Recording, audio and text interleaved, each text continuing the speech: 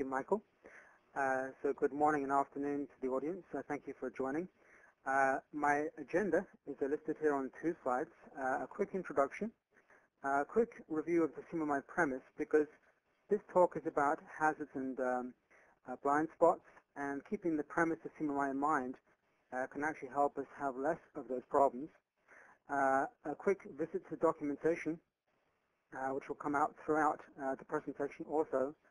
And this slide and the next one have some process areas listed. And what I've already done here is pick out 1 or 2 blind spots or common hazards in each of these specific PAs, and I'm going to talk about those. And this data really came out of experience of the last 20 years of working with people on now CMMI and previously CMM. And it is very, very similar to kind of blind spots that I see time and time again. So which is kind of why I put this session together. So you can see the PAs listed on there on number 7. And in the next slide, we have a few more, which I'll talk about a couple of blind spots. And then I'll quickly visit a couple of topic areas in level 4 and level 5. And then talk about CMMI use. And that is the issue of giving equal weighting or not equal weighting to the practices when you use them. And we'll discuss that a little bit. And then appraisal preparation, specifically some of the issues faced in building a PID or the mapping of CMMI to the practices of an organization. And then lastly, the interview preparation and a couple of issues there too. On the bottom of this slide, you'll see a web page, the newsletter web page. And when there's a topic in the presentation that I have written more about, or my partner Mary, I have tagged that on the slide with a keyword. And if you go to that web page and search for that keyword, you'll find an article that has more information about that particular topic area.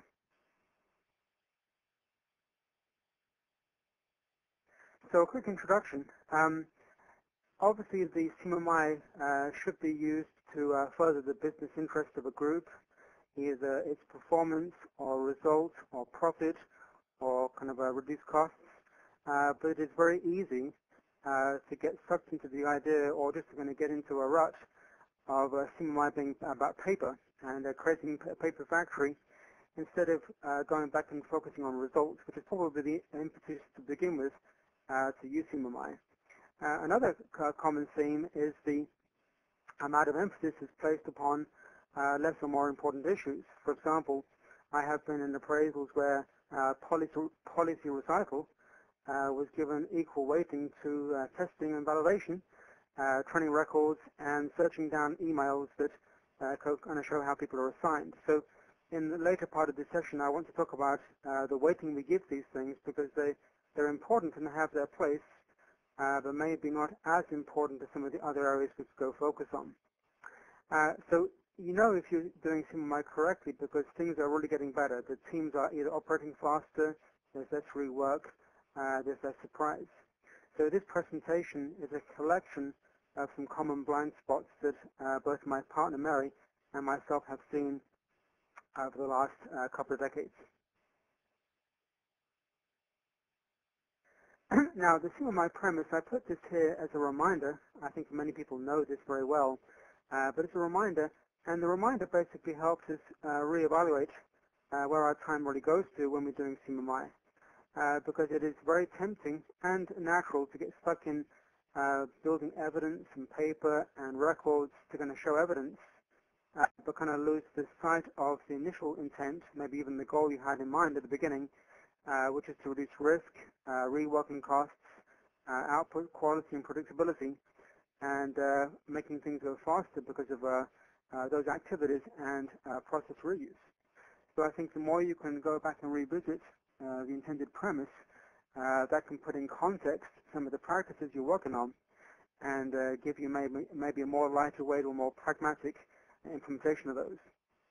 Because I think any good appraiser out there, and there are many, to show how a business runs better than it did before and uses the practices correctly is a lot more impressive than just having artifacts to kind of show a level of compliance.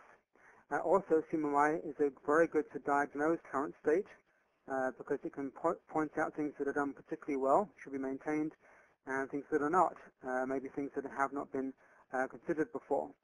And CMMI is a good, when used correctly, a good roadmap forward, either the staged or the continuous kind of version, because it really focuses on management and project issues at the beginning, and then at level 3, engineering and organizational issues, and then statistics and prediction at 4, and variation and mean at 5.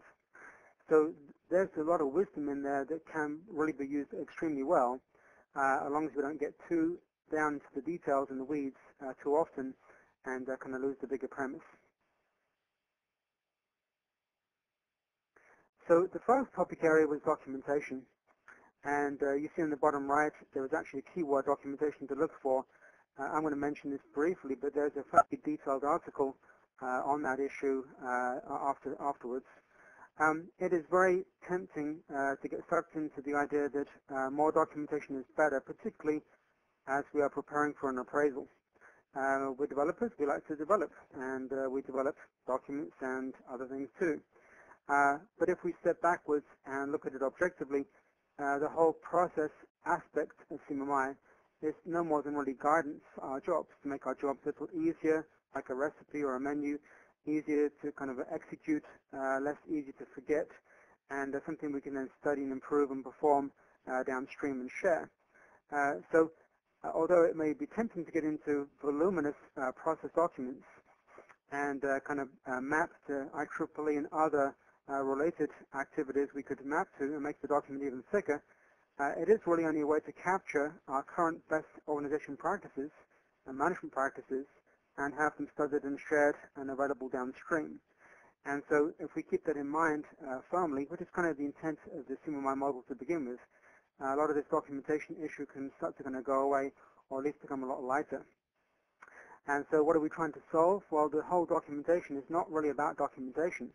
It is about sharing information, finding defects, sharing data early to find mistakes and problems, coordination, and then finding things downstream to go back and reference them, and they're going to reuse those. If we keep that in mind, which is fairly obvious, then it can help us trim down or slim some of the activities we're working on.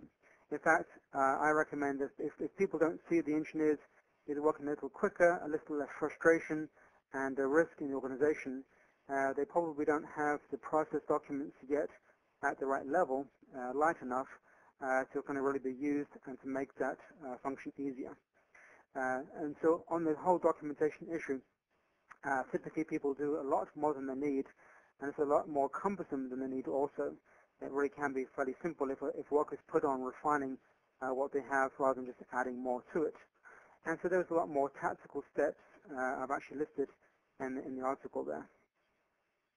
The first process area I picked out to work on, kind of show a hazard or a blind spot, is configuration management.